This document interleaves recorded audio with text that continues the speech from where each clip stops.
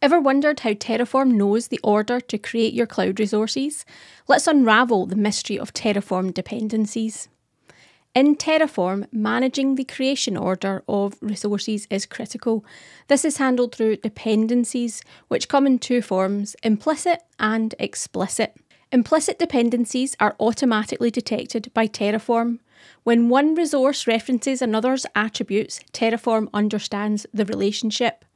For example, if a virtual network references a resource group's name, Terraform knows to create the resource group first.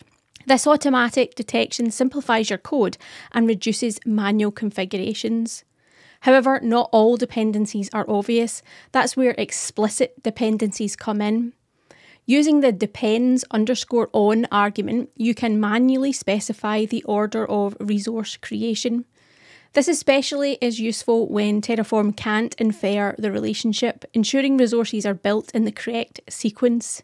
Now, prefer implicit dependencies for cleaner code and use explicit dependencies sparingly only when necessary. And always document your explicit dependencies to maintain clarity for future references. Mastering this concept is key to becoming proficient in infrastructure as code.